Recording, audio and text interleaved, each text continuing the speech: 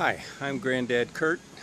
I've been asked by several people to help them duplicate my X-Wing bomber construction, and so I'm going to just take a video here and show you all the details of the X-Wing and tell you how I put it together and show you close-ups of all the parts, and hopefully that'll help you when you want to build one yourself.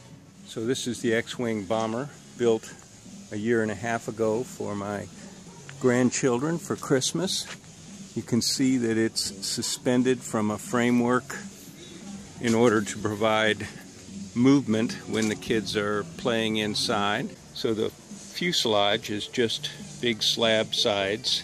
It has brakes, a slight brake at the back of the cockpit.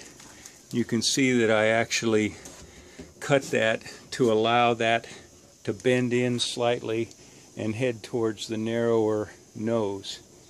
In the same way, the top of the gunner's compartment has a brake right under the windows there. You can see I cut that a little bit to allow that to bend in and take that narrowing shape as it goes up towards the top of the turret. This size has been just fine.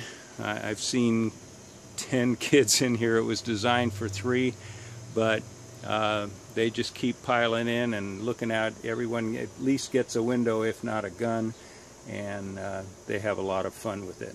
The back piece is just a piece of 1/2-inch plywood filling in the gap between the two sides. The bottom is also a flat piece of plywood that fills in the bottom, and it's where the landing gear are attached to the sides. Each one of the legs is simply a cut 2x4 with a 2x4 pad on the bottom and some 1/2-inch circles in the middle, just to give it a more of a landing gear look. And each one is attached to the side of the airplane from the inside out through the landing gear leg. The front piece is actually 2 pieces, has a lower piece that has the bombardier window, and it has an upper piece that has the blister, the nose blister, and a smaller diagonal piece at the top, giving the X-Wing a little bit of an aerodynamic shape. And then the top piece going between the sides is tapered trapezoidal because the nose comes into a lesser width than the cockpit area. There were 2 insert pieces just put in the side, that one on each side just to mount the canopy to, and the rear of the pilot's seat, you can see, is a piece with a cutout so that the gunner can get in and out of the rear gunner position. This is 2 pieces, and there's just a little connector piece on the back that holds that all together very nicely. Opening in the sides for the wing spars coming in. We can see the construction on the nose is again a salad bowl from the Container Store, plexiglass dome. It's attached by 4 screws into the 1/2-inch plywood. We can see the bracing at the top here is 2x4 going across, and that's where this lug comes through and attaches to the outside with a chain that goes up to a cross member. This gives us our suspension and allows the whole X-Wing to pivot nicely. This is at the same level as the rear suspension going up behind the gunner's compartment. Each side of the bombardier's compartment has a rain shield over the open window, and both sides are open. We have a gun. Is a standard, one of our standard laser guns, except this one's on a swivel made from an old tire inner tube.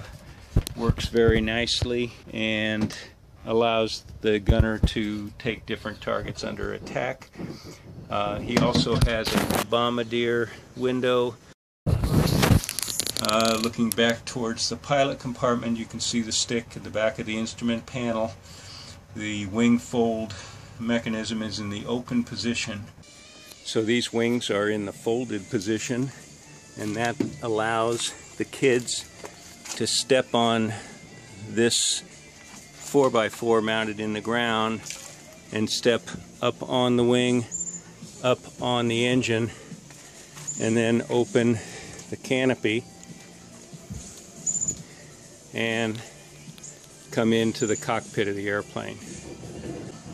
This is details on the wing fold lever shown in the closed position, and if I've taken these screws out, and you can see the wing spars with 5/16 hook bolts that are going through each spar, and as the wing fold lever is pulled out of the detent and pushed down to the bottom detent and can lock in the wings out position, and as we pull back we can see, yes, we are in the flight position on the wings. You can see that this lever pushes down on the front, pivots here, pulls up on the back. I did this just by trial and error on what we wanted, but it looks like the rear is about 6 3/8 and the front pivot is about 6 1/8. Bar stock goes from the lever down to each spar, and the spars are hinged in the middle. There's another spar back in the back of the cockpit under the machine guns that is also hinged in the middle, but it doesn't have the wing fold actuator, so we're just actuating the front spar in order to make the wings fold. And as I fold them, you can see that they go back to the folded position and it locks in place. Now the canopy is constructed of corner bead. Drywall corner bead was a nice material, light and strong, and you can see that I ended up making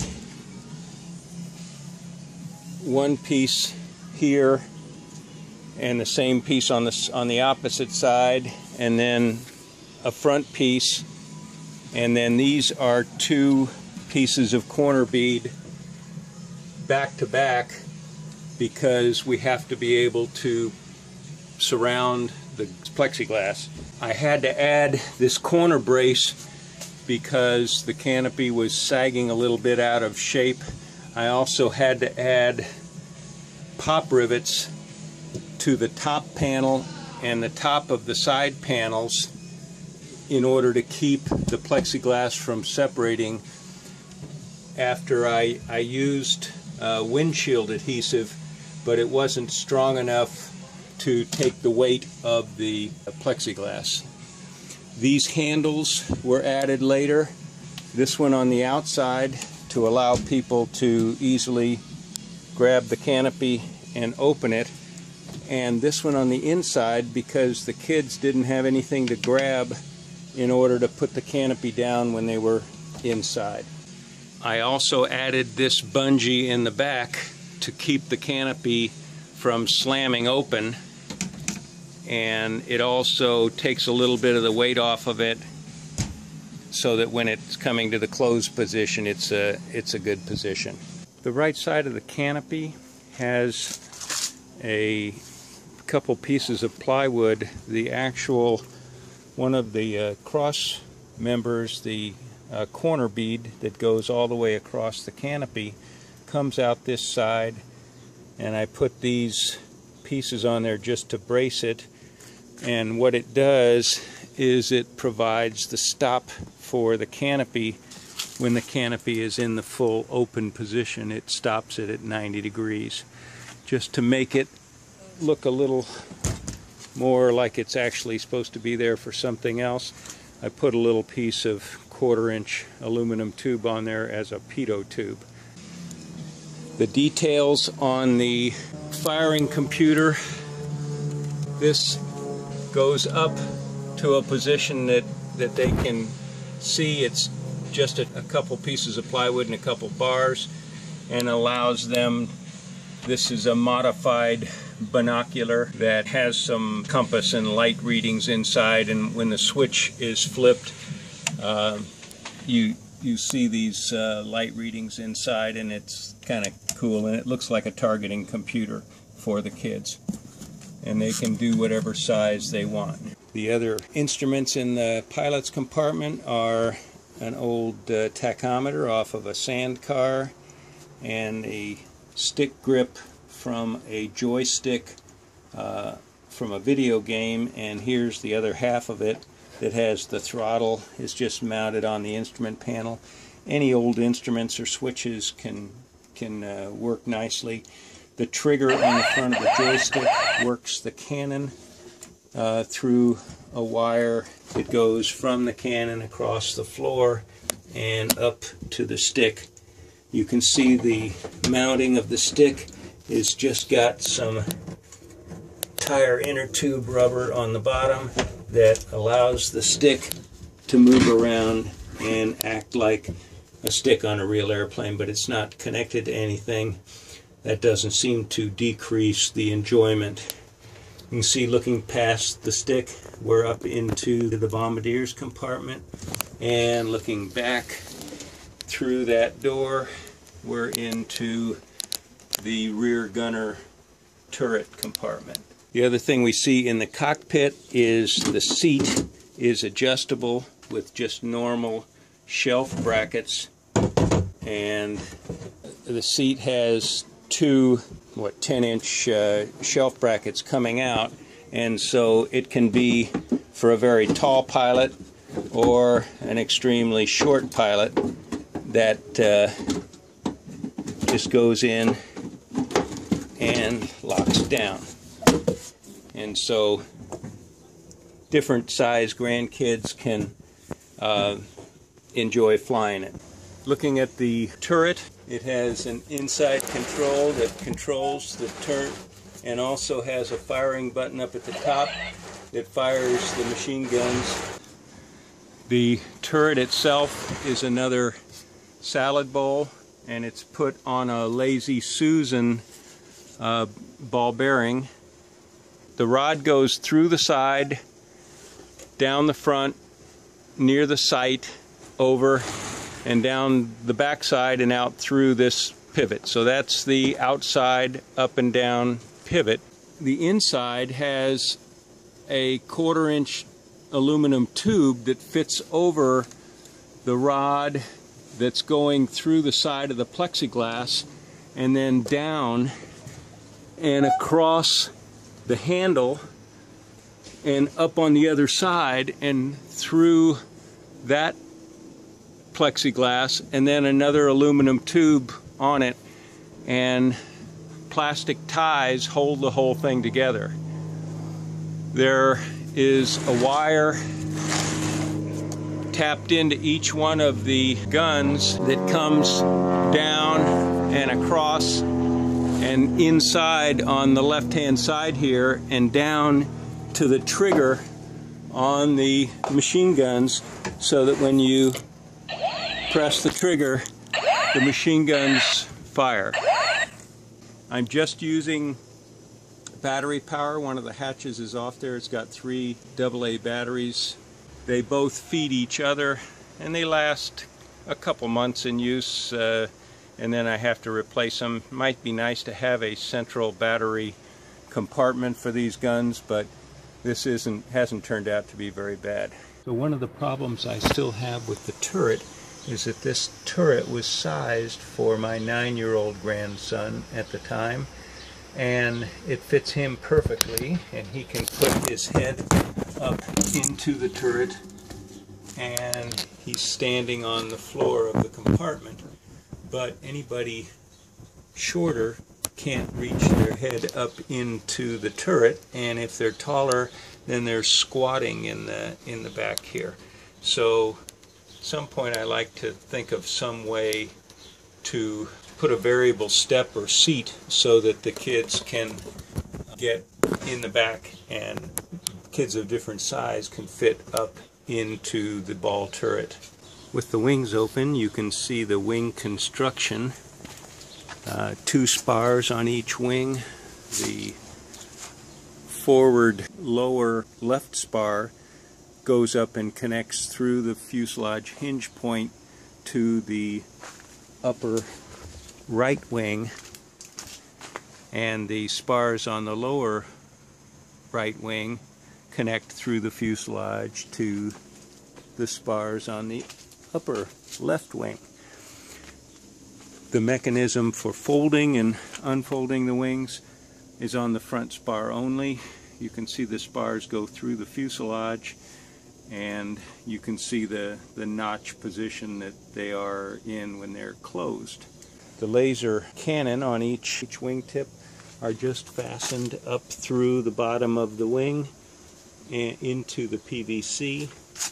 You can see this little trapezoidal piece was added later, and when the wings are closed position, that piece comes down to this 4x4 and lays on top of it, stabilizing the X-wing so the kids can climb in and out.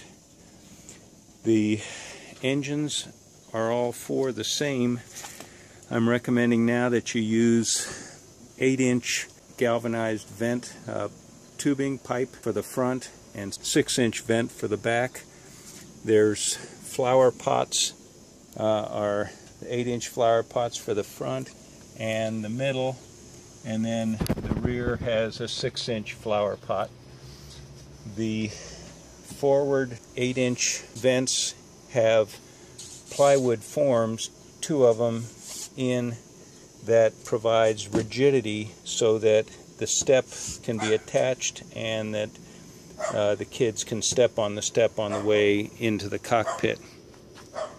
There's small little triangular wood pieces put in just to stabilize each engine. The structure that I built to support the X-wing is just some 2x8s on 4x4 posts, front and back, that just go through eye bolts and down to the connection on the nose, and in the same way across the back, and the same thing down on a bolt down to the connection on the back of the X-wing. You notice that the X-wing bomber is in its stealth coloring right now.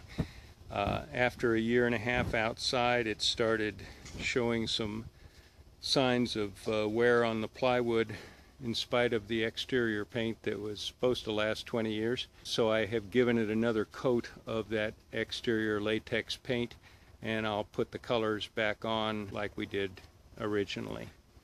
The kids still play with it, and it's I've often thought that if you ever wanted to, you could paint this up like a B-25 cockpit in World War II and start a whole nother set of games.